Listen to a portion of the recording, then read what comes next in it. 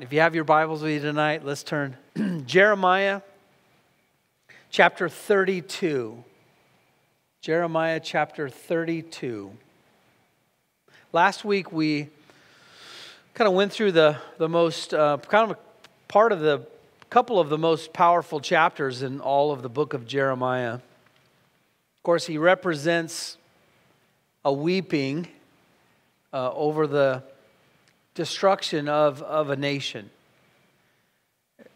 As I was going through this study, we're going through chapter after chapter after chapter that talk about Israel's unfaithfulness and how God has been so long-suffering with them, but He's going to judge them, and the judgment is going to be great. I think for us as Gentiles, and for those I know who don't even understand the Old Testament, there's a reason. There's a reason why, of all the books, 39 books in the Old Testament, that from chapter 11 of Genesis all the way through, the focus is on one nation, Israel. You say, well, why would God spend so much time with that? You know, this is His holy, eternal Word. And as we go through some of these longer books, it's like He just kind of keeps going over and over this and agonizing over taking these people out of the land that He promised them. But tonight, we're going to talk a little bit about God's covenant in these chapters. And I just want to remind you that there's a reason for everything that God does, because this nation is going to be a picture to us not only of our relationship with God, but with God's covenant with man. He loves mankind, and He wants to dwell with all of us, doesn't He? And He's given us that promise. And when we think out for His eternal plans, Israel, as we'll see, plays into that.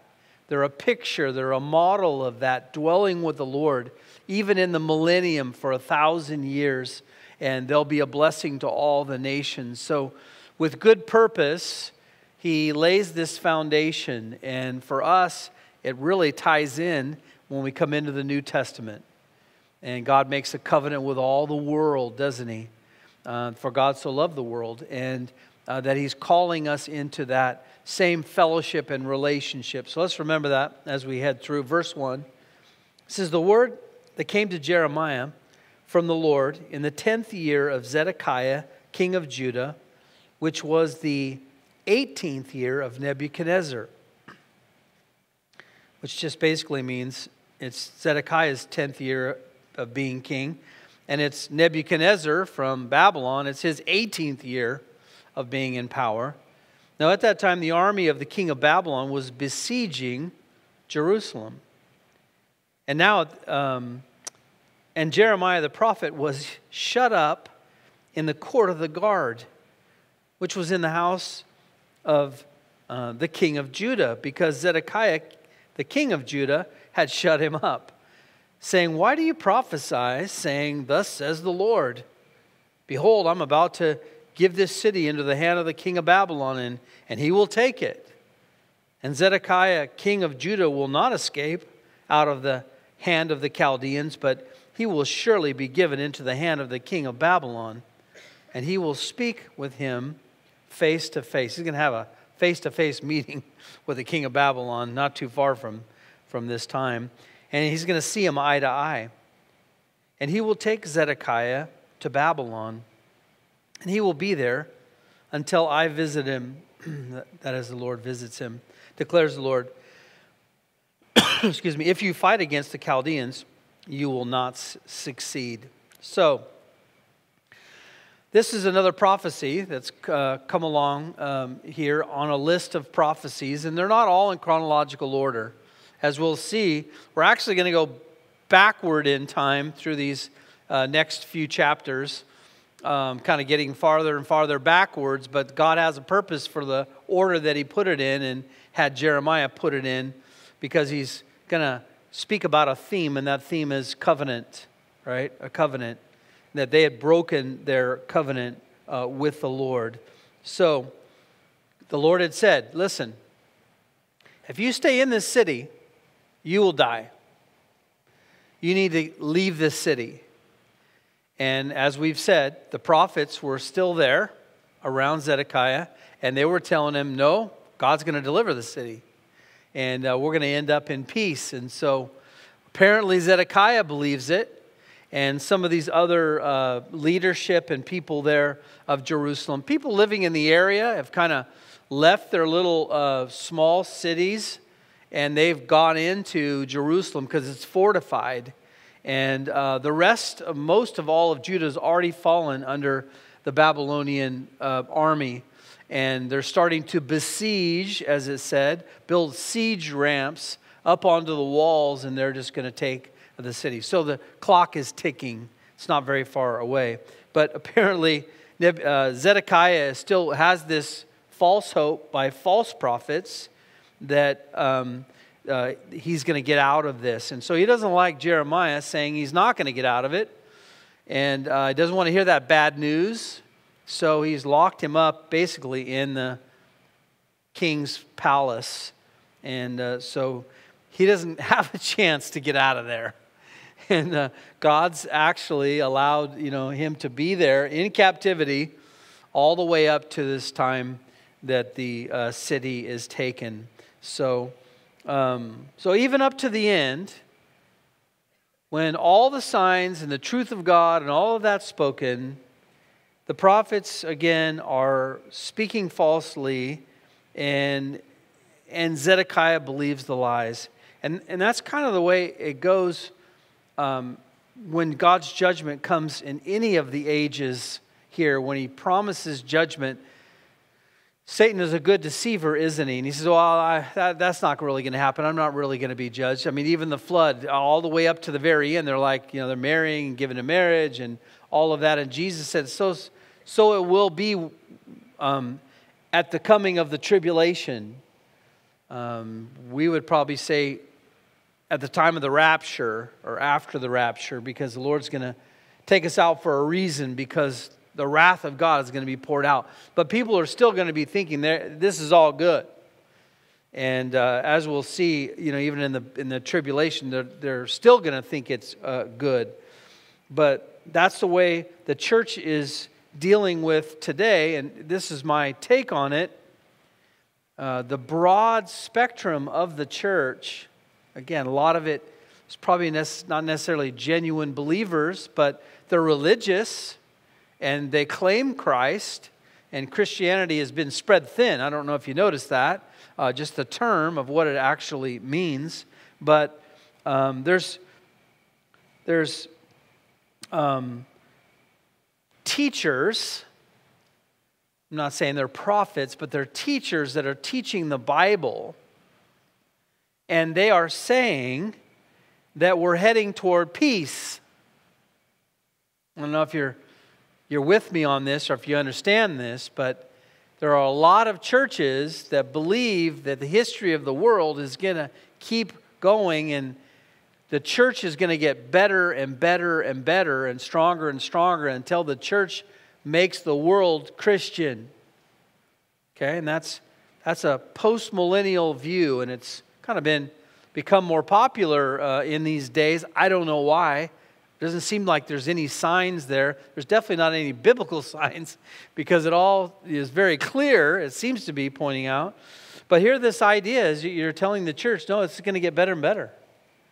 And there's another part of that same teaching regarding the coming of the Lord, the return of the Lord, and this millennium that we're talking about gets worse before the Lord returns. And they're saying kind of a similar thing, but basically they're saying that, things are just going to kind of keep going along like they are. And they might get a little better, they might not get, but they're not going to get much worse. And then all of a sudden the Lord is just going to show up, and that's going to be the end. And that's kind of the way they paint history. You say, wow, wait, what are those groups? Well, that's an all-millennial group, which means there isn't going to be a millennial reign of Christ. He's not going to come back to the earth and reign on the earth. So all these passages that we're dealing with are troublesome to them, because this can't be literal that the Lord's going to judge the nations and He's going to restore Israel and all of that. And so this group, let me tell you what they don't believe. Okay, they don't believe in the rapture, not in the way we think of it. They just think of the rapture as being the very end of time, and all the Christians go up, and then all the unbelievers go down, and there's a final judgment, and that's it. No tribulation coming, no revived Roman Empire, as Daniel speaks about, and we see the kings all gathering together, and the Psalms speak about it, and all the major prophets and minor prophets speak about it as well. But they say no, there won't be a tribulation coming. No gathering of this world empire again, as Daniel speaks about all the successive world ruling powers, and he speaks about finally the Lord returns and demolishes the last one. None of that's going to happen. No Antichrist is going to be coming to this earth. No Israel. No bodily return of Jesus to the earth. No earthly reign of Jesus.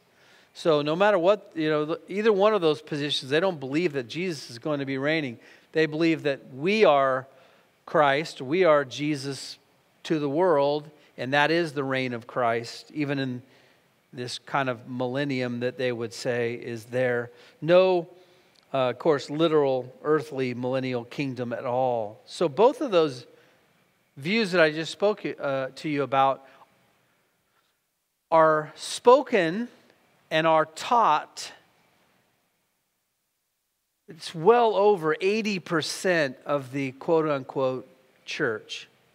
So that would include all of the Catholic Church, which is a billion people on the earth, the Lutheran Church, the Methodist Church, the Presbyterian Church, the Anglican Church, the Greek Orthodox Church, the Reformed Church, not all Calvinists, but Reformed Church, Seventh-day Adventists. I mean, you can just keep going on and on. They all teach that. Isn't that interesting? Because we're speaking about just proclaiming the word and what's coming, but most all of it revolves around this little nation, Israel.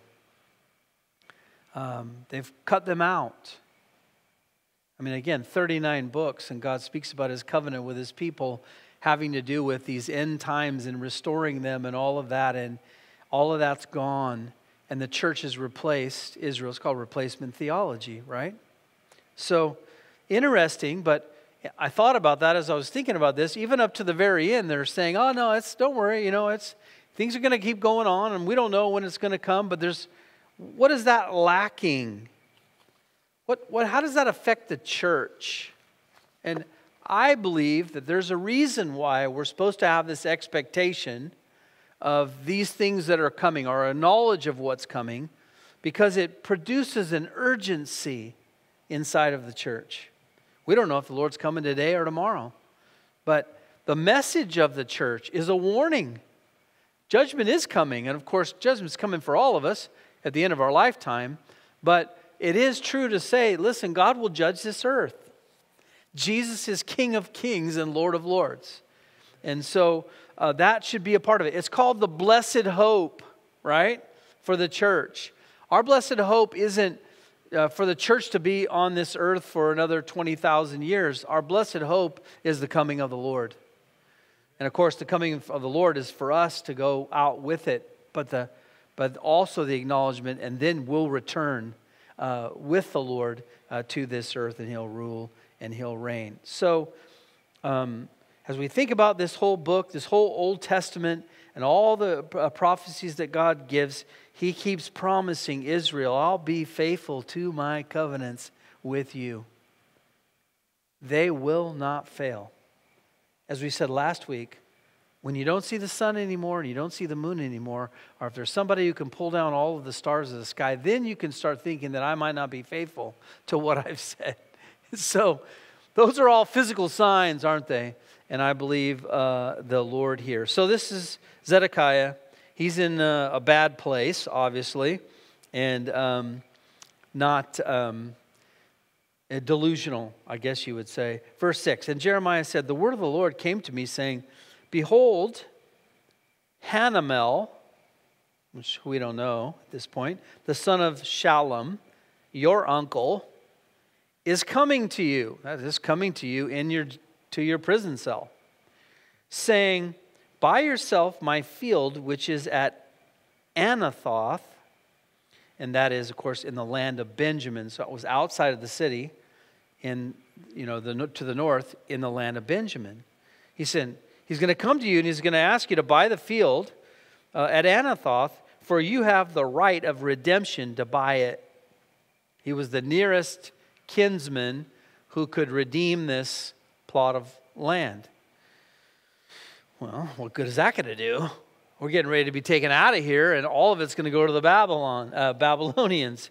But he says, Then Hanamel, my uncle's son, came to me in the court of the guard, according to the word of the Lord, and he said to me, buy my field, please.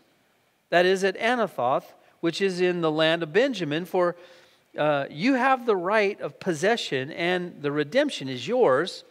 Buy it for yourself. I mean, it's like, saying, hey, the city's going to burn down. Would you like to buy my house? I'll give you a good deal, right? But here's what he said. He says, then I knew this was the word of the Lord. So I bought the field, which was at Anathoth, from Hanamel, my uncle's son, and I weighed out the silver for him, 17 shekels of silver. Apparently, they must not have taken Jeremiah's money, right?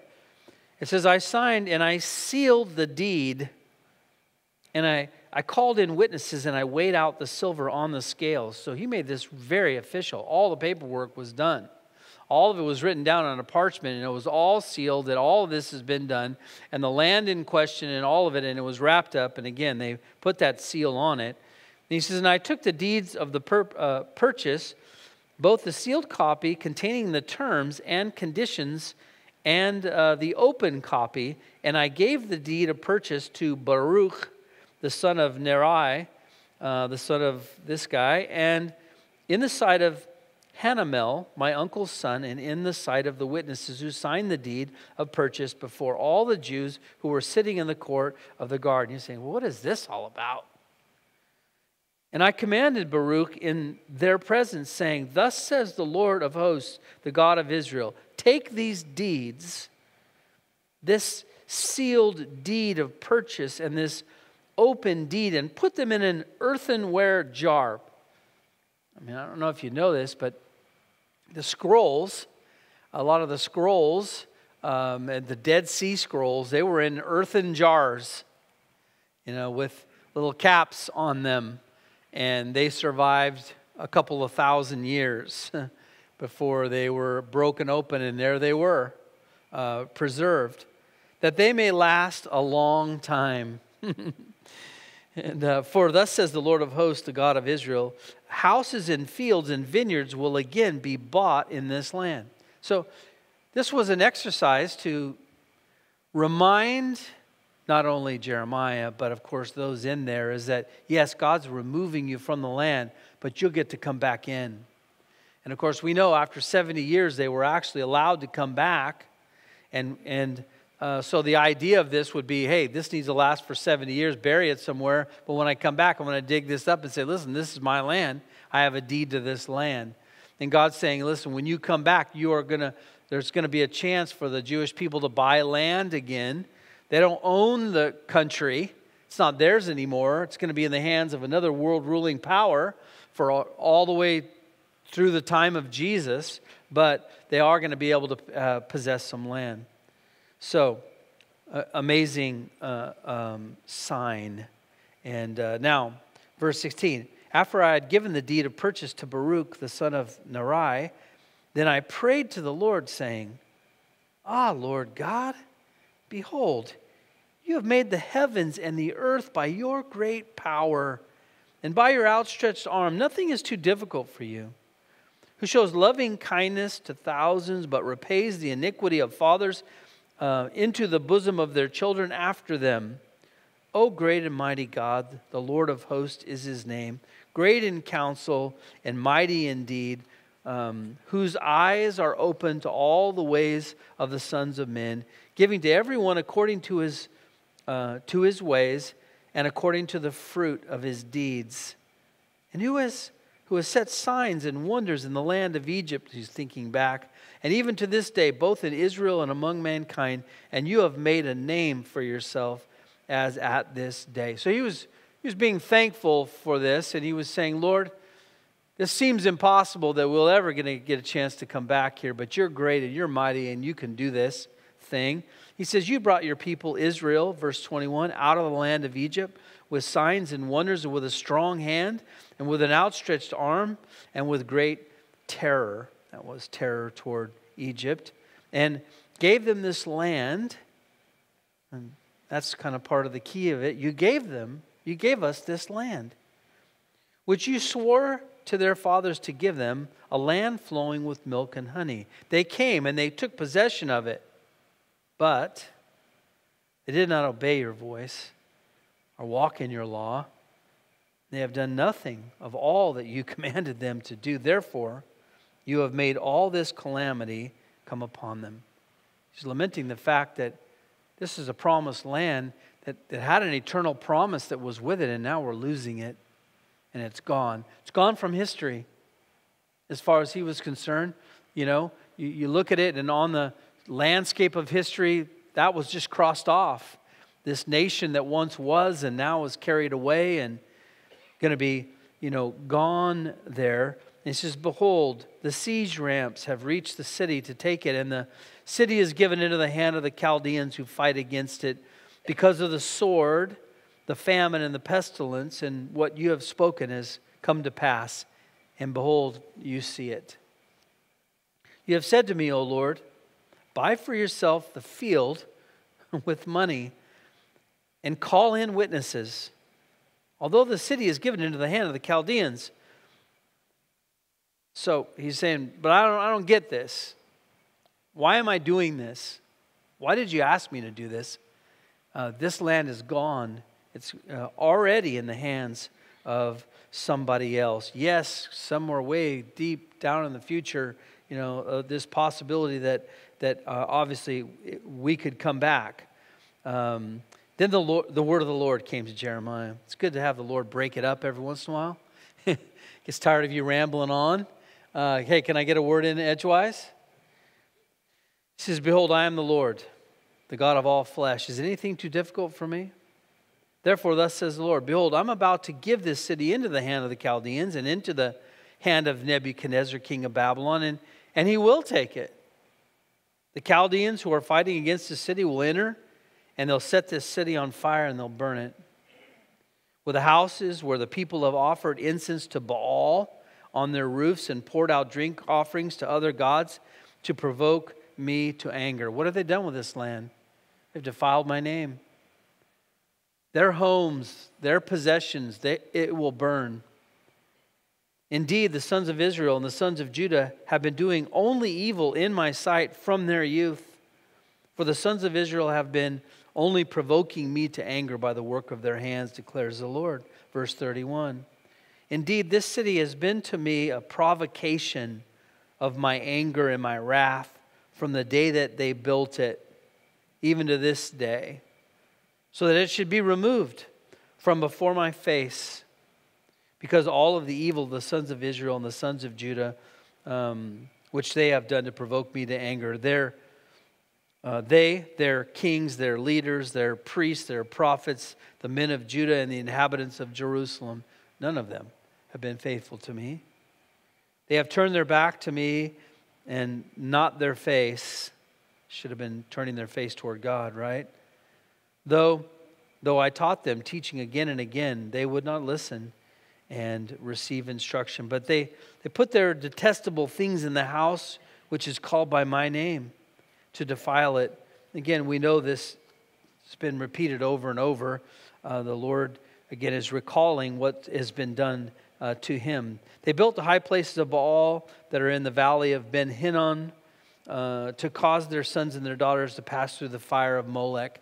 I mean, they've actually burned their own children in the arms of a fake god or an abomination, basically, which I had not commanded them, nor had entered my mind that they should do this abomination to cause Judah to sin. How wicked can you become?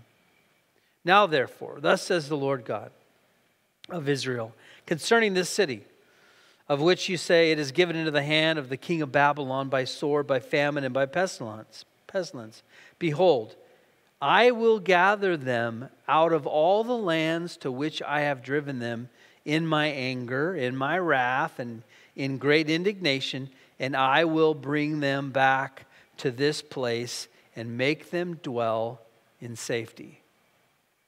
You can see it the way it is now, and it's an abomination. Yes, they will go out, but one day I will bring them back in, and this will be a different place. And they will be able to dwell safely. He's not just speaking about the return in 70 years there, because that really didn't happen for them. But he's speaking about, again, the second return of the Lord, which is on the horizon of our day. They shall be my people, and I will be their God, and I will give them one heart and one way, that they may fear me always for their own good and for the good of their children after them. Think about the promises. Think about the covenants. Think about all God said He desired them to be, for the entire earth to know Him. And that has all failed. Miserable failure. In fact, they're an abomination to the nations around them. But that's going to change. And it's amazing to me to think of Israel today, because they still haven't come to their Savior, to Jesus. But the picture of what they will look like when they do, and they make Jesus their Lord and Savior, and they become a light to this entire earth. It's not going to happen in the tribulation. Their hearts will be turning, their lives will be turning, and all of it. But by the end of the tribulation, there will be this nation here purged completely. And as Paul says, all of them will have turned their hearts to the Lord. And the Lord will come back and He'll establish this new covenant that we talked about here. And they will be this thing that the Lord has desired them to be. Verse 40, I will make an everlasting covenant with them, that I will not turn away from them and do them, and I will not turn away from them to do them good, and I will put the fear of me in their hearts, so that they will not turn away from me. I will rejoice over them to do them good, and will faithfully plant them in this land, and all my heart, and with all my heart and with all my soul. So you see the pleading of the Lord. This is very important to the Lord, isn't it? And with all of His heart and with all of His soul, He will delight in bringing them back in and restoring them, even though it's breaking His heart to send them out and to their destruction. Verse 42, for thus says the Lord, just as I brought all this great disaster on this people, so I am going to bring them all the good that I am promising them. You're thinking of all the bad right now, Jeremiah, but I'm thinking already ahead of all the good that's going to come from this. Fields will be bought in this land, of which you say it is a desolation without man or beast. It is given into the hand of the Chaldeans. Men will buy fields for money. Sign and seal deeds. Now we're getting back to the whole purpose of this picture. And call and witness in the land of Benjamin, in the environs of Jerusalem, in the cities of Judah, in the cities of the hill country, in the cities of the lowland, and the cities of the Negev, and for I will restore their fortunes, declares the Lord. So, why is He doing this? Because this is a picture of what the Lord is going to do on their behalf. There's a term, a Hebrew term, called the Goel. The Goel. It's kind of like the kinsman redeemer, if you know that from the story of Ruth. And and we'll see this a little bit later. there was a promise that God had there when he put them into the land, that they were given chances to redeem their land if it fell out of their hands. Could be for debts that were owed, for a lot of different reasons. And as we'll see here, but every 7 sevens, every 49 years, no matter what has happened, there would be a balancing of the scales for the opportunity of that land to go back to the people who possessed it. And this is kind of a picture of a promise that means that this land can still be redeemed. It's still redeemable, right? And you could redeem your land, but if you were not able to purchase it back, which Israel isn't going to be able to do, you would have the opportunity to go to the next kinsman, the next person of the family, somebody else more distant in the family as you work your way out, and they would have an opportunity to redeem it. And that's what happened with Boaz. He had a chance to redeem the property of Naomi there, but in doing that, he was the second in line. So the first guy had to, said, listen, I don't want to do it, because with the land came Ruth. And I've already got a wife, and I don't want to get into all of that. And Boaz says, I'll redeem it. And of course, part of that was because Naomi's son, his oldest son, had not produced another son. And his wife was without son. And so now this kinsman needed to bring that family, that redemption, to produce a son in them so that family would continue, that family line would continue.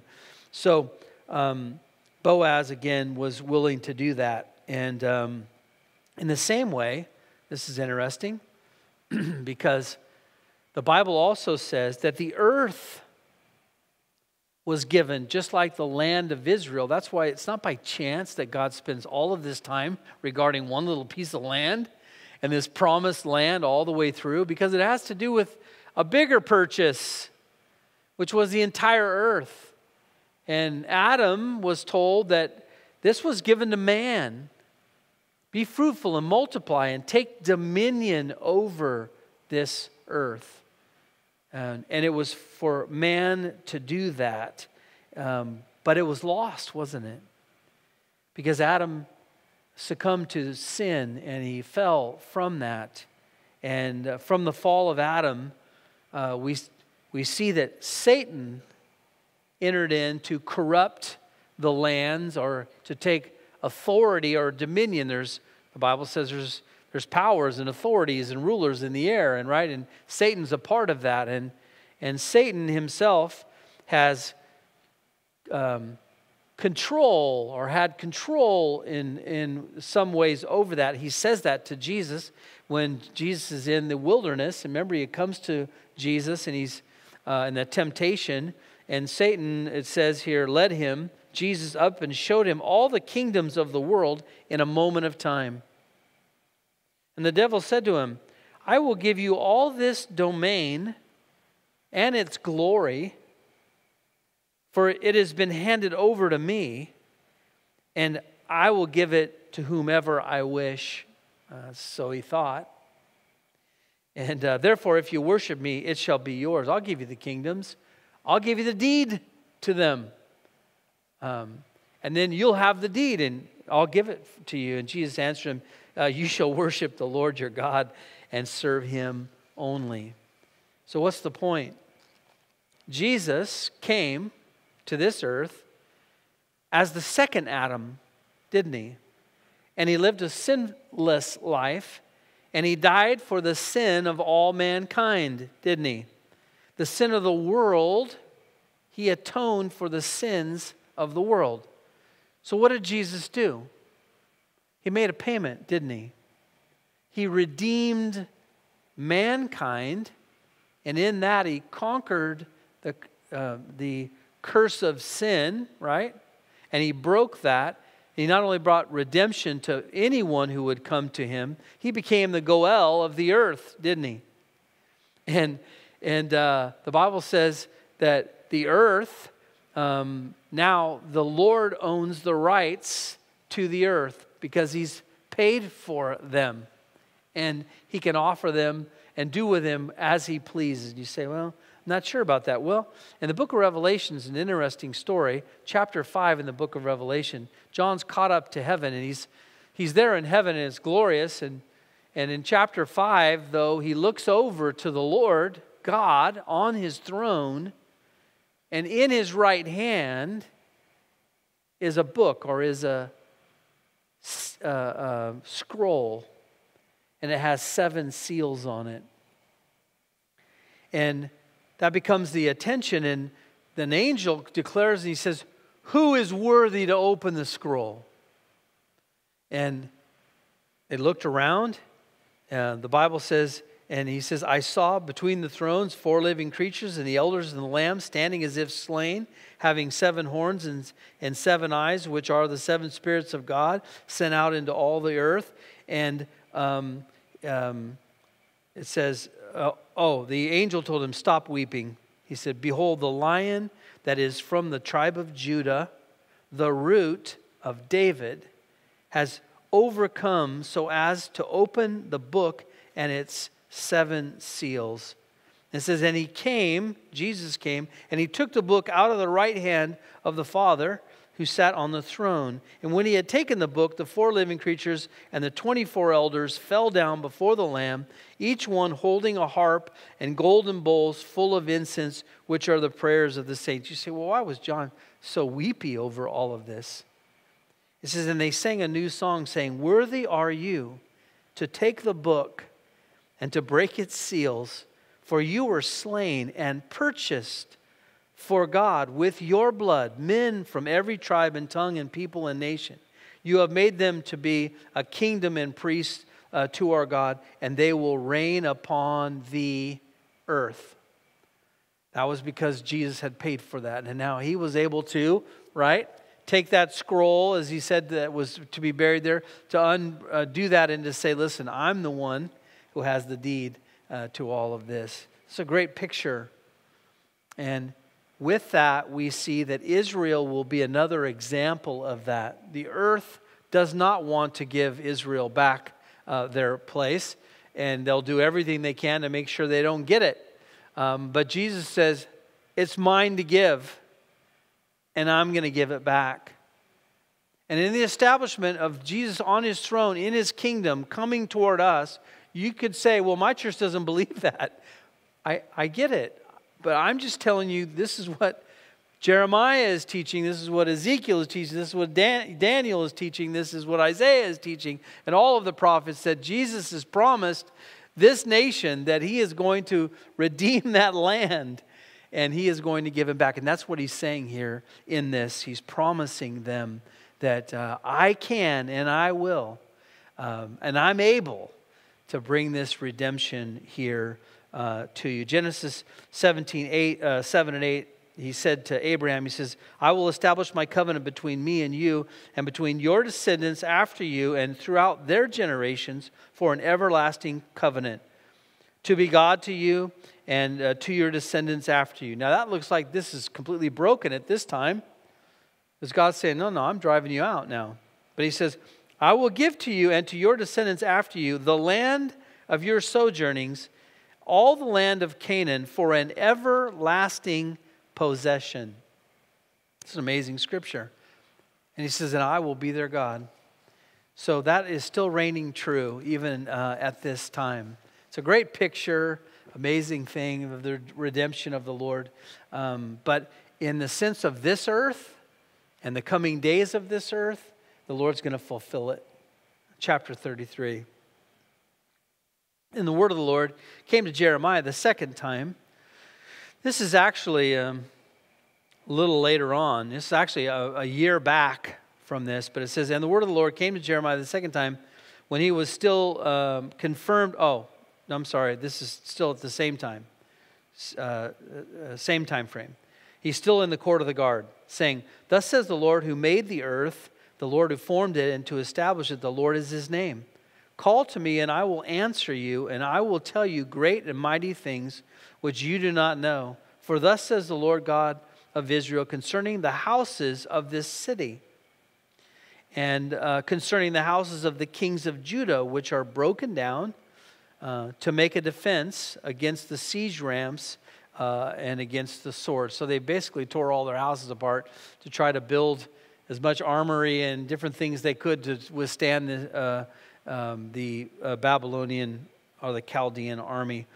While they are coming to fight with the Chaldeans, to fill them with the corpses of men whom I have slain in my anger and in my wrath, and I have hidden my face from this city because of all their wickedness. Basically, they're trying to put their last stand up, but it's going to be their coffin. They're going to be buried in it, right? Behold, I will bring it to health and healing, and I will heal them, and I will reveal to them an abundance of peace and truth. I will restore the fortunes of Judah and the fortunes of Israel, and I will rebuild them as they were at first. So all you can see is this image. I mean, just chaos and famine and pestilence and, I mean, death is what this whole city looks like as you look across it. I mean, it's hideous to look at. And the Lord is still calling Jeremiah to say, but that's not the way it's going to always be. And so I will cleanse them from all their iniquity by which they have sinned against me, and I will pardon all their iniquities by which they have sinned against me and by which they have transgressed against me. It will be to me a name of joy, praise, and glory before all the nations of the earth, which will hear of all the good that I do for them.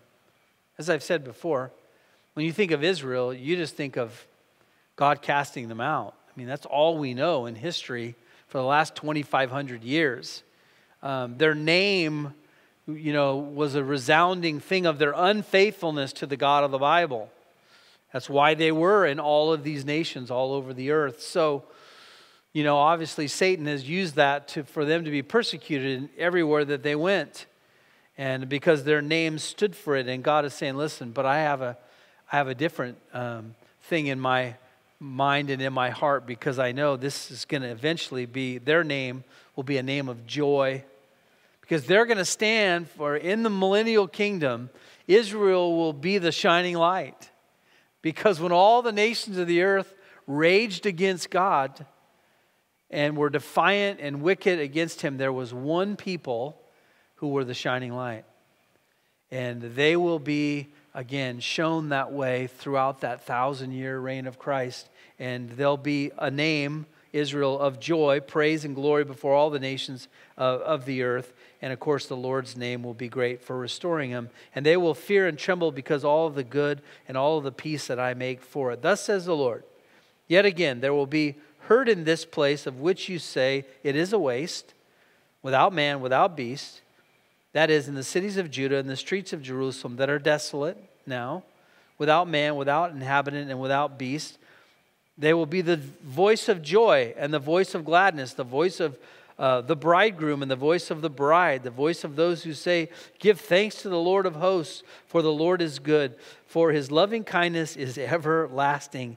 And of those who bring a thank offering into the house of the Lord, for I will restore the fortunes of the land as they were at first, says the Lord.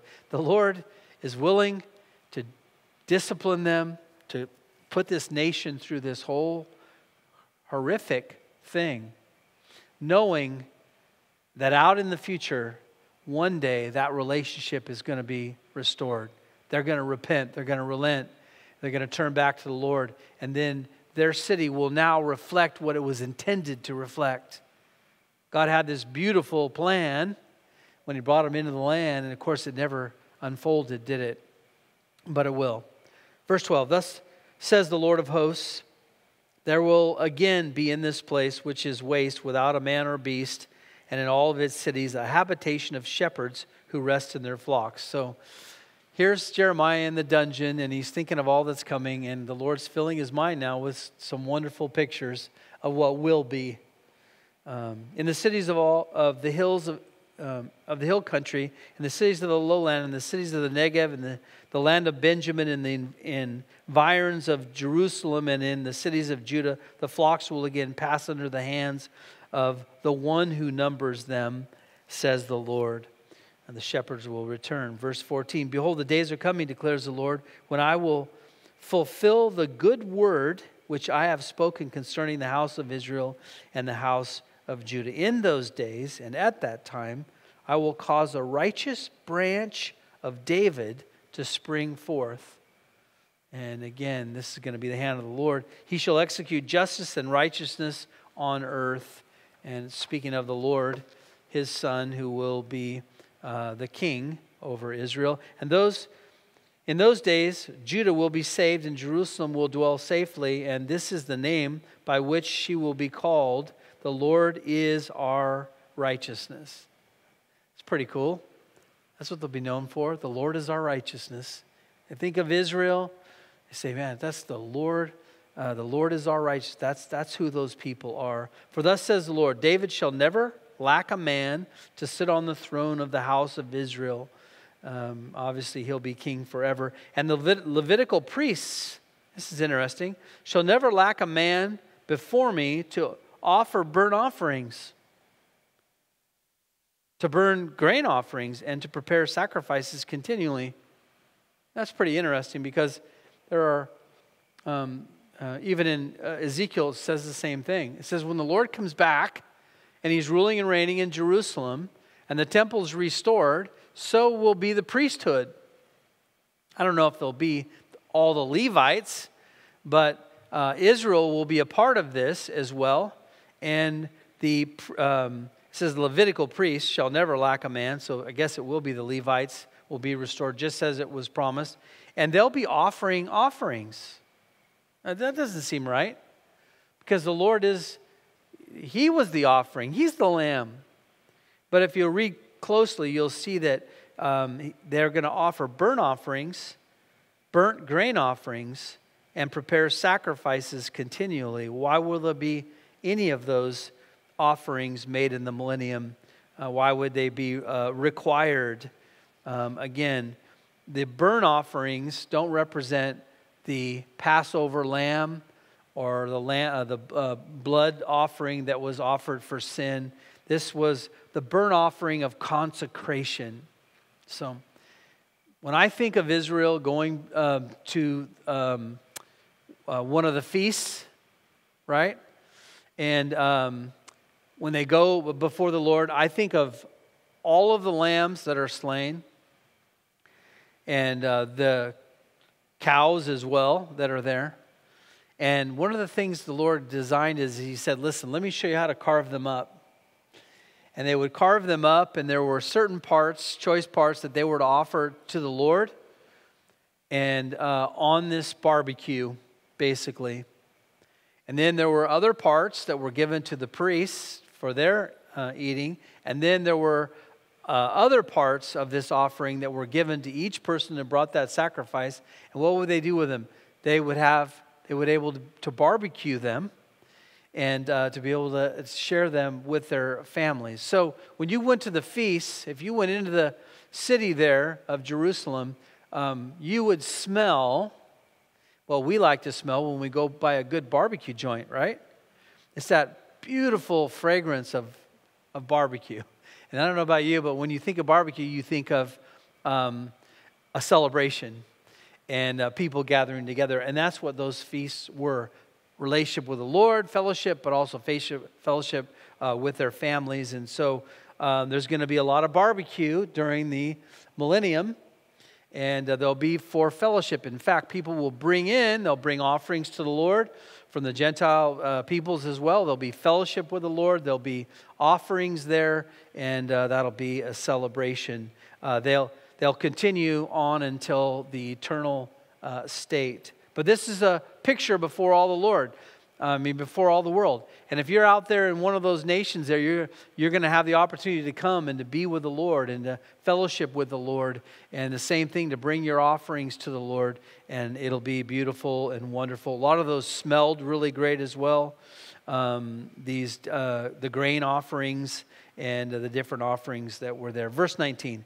So the word of the Lord came to Jeremiah, saying, thus says the Lord, if you can break my covenant for the day and my covenant for the night, which is the sun and the moon, so that day and night will not be at their appointed time. Then my covenant may also be broken with David, my servant, that he will not have a son to reign on this throne with the Levitical priests, my ministers. Now, we've heard this before, but that had to do with his covenant to bring them back into the land and to be their God. But now he uses the same covenant, the same way of saying, when you don't see the sun anymore, you don't see the moon anymore, then you could think that I'm going to fail to fulfill my covenant, which is to fill that throne with a descendant of David, and then also to restore the Levitical priests, my ministers. God says it's going to be the way it was designed to be. And you can count on it. And this is interesting because he says just as the rest of the promises will be fulfilled, there's going to be the Levitical priesthood around me on my thing. They're serving there and offering these sacrifices. Have you not observed, verse 24, that what this people have spoken, saying, 2 families, speaking of Israel and Judah, which the Lord chose, he has rejected them. Thus they despise my people. No longer they as a nation are they a nation in their sight. Thus says the Lord, if my covenant for day and night stand not, and the fixed patterns of the heavens and the earth, then I have and earth I have not established, then I would reject the descendants of Jacob and David, my servant, not taking from his descendants rulers over the descendants of Abraham, Isaac and Jacob, but I will restore their fortunes and will have mercy on them. I'm going to say it again, just because it kind of bubbles up inside of me when I read through all of this. I would be very careful if I were going to take a position to say that's not going to happen. Israel is not going to come back and be restored. And again, many people have said, listen, that isn't going to happen. God's replaced them with the church. I don't think that's a good thing to hang your hat on. Why? Because I saw the sun. Even if it was cloudy, I know the sun's there and the moon and all of it. And I'm pretty sure God is going to fulfill to detail all the things that he's promised. Now, it's raining pretty good, huh? You're here today. What do you believe? You're reading this along with me. Do you believe this is going to happen? I mean, Jeremiah, he's in prison right now, and he's seeing everything fall down beside him in the most powerful army the earth has ever known, taking over this land. Are we ever going to see it again? God says, it's going to happen. I promise you it will happen. Do we believe it'll happen? Does it sound like he's going to do this for Israel? Yes. Does it sound like some kind of spiritual description that's going to go on in the earth or in heaven and not on the earth? No, it doesn't. So that's why you look at that and you say, how could you read through all of this and still hold that position? It makes no sense. I can't even comprehend how you could say, oh, none of that's going to happen. That's all. The book of Revelation, it's not going to happen. It's already been in the past. No tribulation, no. I have a tough time with that. Psalm 72, 10 and 11 says, let the kings of Tarshish and the islands bring presents. The kings of Sheba and Sheba offer gifts. And let all kings bow down before him. All nations serve him. So it's a little picture of what's going to happen in the millennium. Chapter 34. The word, this prophecy again was a couple of years before this, so this goes backwards at least a year. The word of the Lord came to Jeremiah from the Lord when Nebuchadnezzar, king of Babylon, and all of his army, with all the kingdoms of the earth that were under his dominion, and all the peoples were fighting against Jerusalem and against all of its cities. Again, this is a little bit earlier, so they hadn't quite finished the siege ramps and all of this. This is a little ways back in Zedekiah's life here. Thus says the Lord God of Israel, go and speak to Zedekiah, king of Judah, and say to him, thus says the Lord, behold, I'm giving the city into the hand of the king of Babylon, and he will burn it with fire. Again, this was the first time he heard this from Jeremiah, and this is where Jeremiah probably got put into prison. He's been there quite a while. It says, you will not escape from his hand, for you will surely be captured and delivered into his hand, and you will see the king of Babylon eye to eye, and he will speak with you face to face, and you will go to Babylon. Verse 4, yet hear the word of the Lord, O Zedekiah, king of Judah. Thus says the Lord concerning you, you will not die by the sword. That's nice to hear. You will die in peace. I would choose that, wouldn't you? I wouldn't mind dying in peace. And as spices are burned for the fathers, the former kings who were before you, so they will burn spices for you, and they will lament you, not from here, but from Babylon. Right? Alas, Lord, for I have spoken the word, declares the Lord. Then Jeremiah the prophet spoke all these words to Zedekiah the king of Judah in Jerusalem, when the army of the king of Babylon was fighting against Jerusalem and against all the remaining cities of Judah. So they hadn't quite taken all of the cities yet, but they were already battling right outside the city. So they were right there. The army was right outside. That is Lachish, Azekah, for they alone remained as fortified cities among the cities of Judah. So now, this covenant, interesting. Verse 8, the word which came to Jeremiah from the Lord after King Zedekiah, so picture this, somewhere along there, King Zedekiah kind of got, I better think about flying right and doing what's right here. He wasn't quite believing that the city was going to go down, but he made a covenant with all the people, that is all the people that remain, who were in Jerusalem to proclaim release to them, that each man should set free his male servant and each man his female servant, a Hebrew man or a Hebrew woman, anybody that's, again, part of their nation, so that no one should keep them, a Jew his brother, in bondage. And you say, wow, they had slavery? Yeah, they did. It's called servitude. So if you owed money and you stole something or whatever it is, you had to go pay that off. And so you would go into servitude for whoever you had to pay that debt off to. And all the officials and all the people obeyed, who had entered into the covenant, that each man should set free his male servant and each man his female servant, so that no one should keep them any longer in bondage. And they obeyed and they set them free. Basically, if this is true, we're all going to be slaves.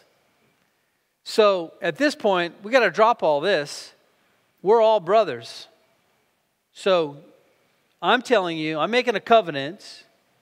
And the covenant was, you took an animal, a sheep, a lamb, whatever it is. You split the lamb down the middle and just filleted it open. And then the covenant was that you walked through that middle of that slaughtered animal there. And that covenant was that we'll see that the princes and all of them afterwards made the same covenant. These leaders and all these people made this covenant. So they had made this, and they all obeyed it, and they set their basically their slaves free. But afterwards, they turned around, verse 11, and they took back the male servants and the female servants. Isn't it amazing how greedy you could be? You're at the end of your life. I mean, this is the end of the end. And you're like, but I'm still going to keep my slave. So they had power to do that, right? So whom they had set free. And they brought them into subjection for male servants and for female servants. So obviously, this has been a whole year that they've taken the servants back and they've brought them back in, even though the armies are at the gates. Then the word of the Lord came to Jeremiah from the Lord, saying, thus says the Lord God of Israel, I made a covenant with your fathers in the day that I brought them out of the land of Egypt, or out of their slavery, right? From the house of bondage, saying, at the end of 7 years, each of you shall set free his Hebrew brother who has been sold to you and has served you 6 years. You shall send him. In other words, you couldn't owe anything more than you could pay it for in 6 years. You have to send him out free from you, but your forefathers did not obey me or incline their ear to me. They haven't obeyed this. They just kept them because they had power over them. They never obeyed this rule of the Lord, the covenant that they made with the Lord. Although recently you had turned and done what is right in my sight. Each man proclaimed release to his neighbor, and you had made a covenant before me in the house which is called by my name. Yet you turned and you profaned my name, and each man took back his male servant and each man his female servant, from whom you had set free according to their desire, and you brought them into subjection to be your male servants and female servants. Therefore, thus says the Lord, you have not obeyed me in the proclaiming release, to release each man and his brother and each man to his neighbor. Behold, I am proclaiming a release to you. I'm going to release you now, declares the Lord, to the sword. That's what I'm going to do for you. I'm going to make you. I'm going to hold you to your covenant, and that means just like that thing was slaughtered. If you break that covenant, then let me be slaughtered. And the Lord says, I'm going to hold you to your covenant. So all of you who did this, I'm going to make sure you die by the sword, and you will fulfill you broke your covenant, and now you'll pay the price for it. And that goes on in verse 18 to cutting the lamb in half.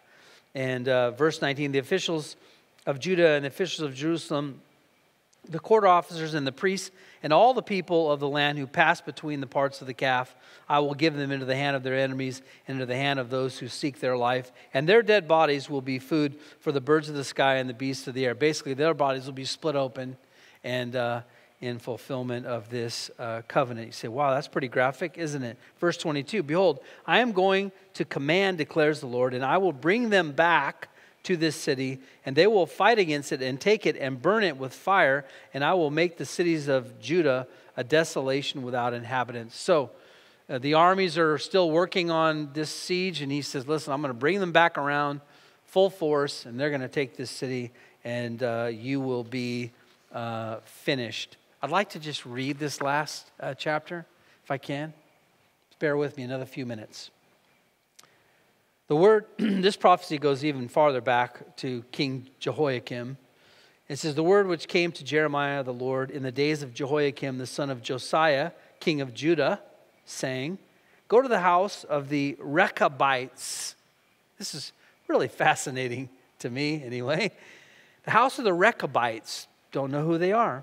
And speak to them and bring them into the house of the Lord, into one of the chambers, and give them wine to drink.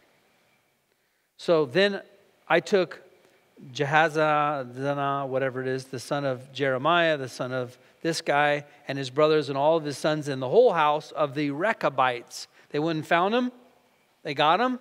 And they brought him into the house of the Lord, into the chamber of the sons of Hannah, the son of that guy, the man of God, which was near the chamber of the officials, which was above the chamber of this guy, and the son of Shallum, the doorkeeper. Basically, they brought him in front of all of the leaders of the city. All the officials, all the leaders, all of them. They brought this group of people there, the Rechabites.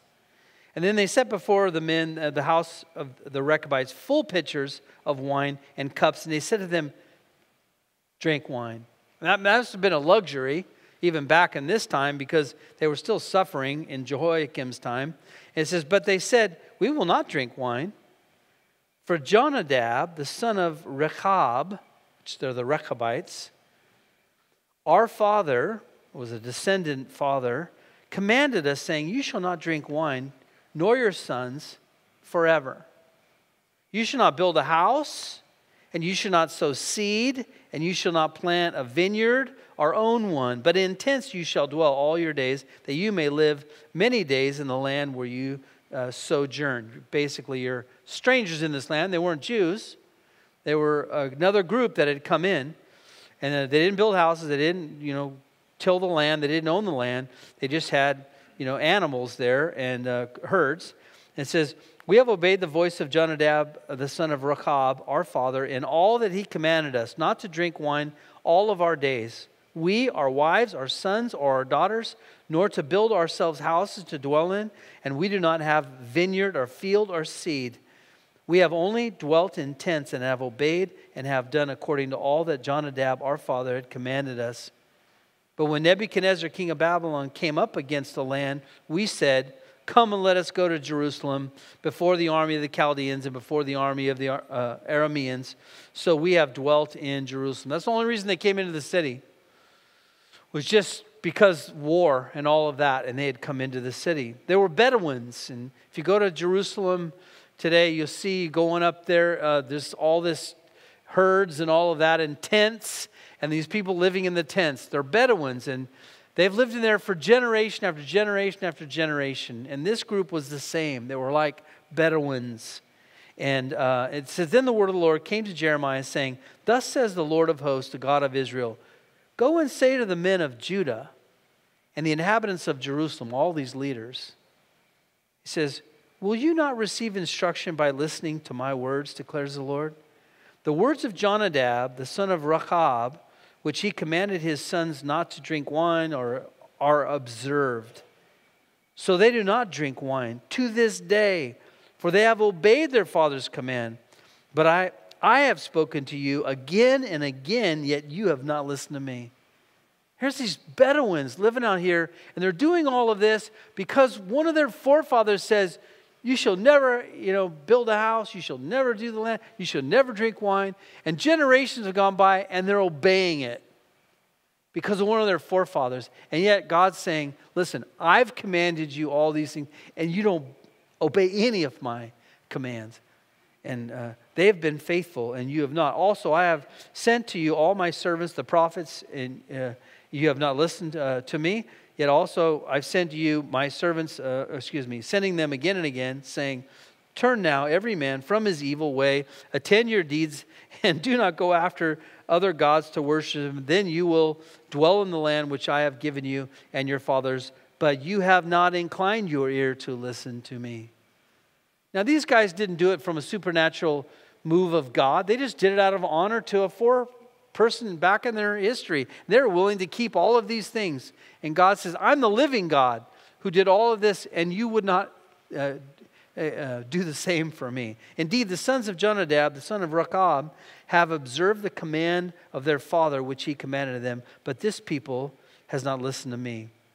Therefore, thus says the Lord, the God of hosts, the God of Israel, behold, I am bringing on Judah and all the inhabitants of Jerusalem all the disaster that I have pronounced against them, because I have spoken to them, but they did not listen. And I have called them, but they did not answer. What a good object lesson that was for all these guys. Finally, verse 18, then Jeremiah said to the house of the Rechabites, thus says the Lord of hosts, the God of Israel, because you have obeyed the command of Jonadab, your father, kept all his commands, and done according to all that he commanded you, therefore, thus says the Lord of hosts, the God of Israel, Jonadab, the son of Rechab, shall not lack a man to stand before me always. Your generation, your people will never pass away. It's pretty amazing. God's a covenant God, and he wants Israel to be faithful to that covenant, but they're not faithful to that covenant. And we can look at Israel and we can say, well, I would have been faithful. Be careful. Because they're a picture of mankind in general, right? And sin is a reminder of that. We broke the covenant of God in sin. But Jesus came, what did he do? As a redeemer. And he took the punishment of breaking the covenant, laid his body out for us. He died for us to take that. Galatians 3 says, Christ redeemed us from the curse of the law, having become a curse for us. For it is written, cursed is everyone who hangs on a tree, in order that in Christ the blessing of Abraham might come to the Gentiles, so that we would receive the promise of the Spirit through faith, which means salvation, being grafted into salvation. Let me pray for us. Lord, love you tonight. You're faithful. Man has not been faithful to you. We are not faithful to you in our flesh, Lord, or in our in the darkness of our hearts, Lord. But you were faithful to us, and you were willing to bear the curse for us and, Lord, then turn around and redeem us. And we're so thankful for that. We had no hope, Lord, no hope to ever open that deed, Lord, to life. But, Lord, you had purchased that for us. And you also have the authority to do whatever you want on this earth, Lord. And as we look at your faithfulness to Israel, we're amazed, Lord, that through everything, Lord, you are going to redeem them and bring them back in. And what a great picture that is of your faithfulness, your love, and your goodness to us. Give you praise and we give you thanks in Jesus' name.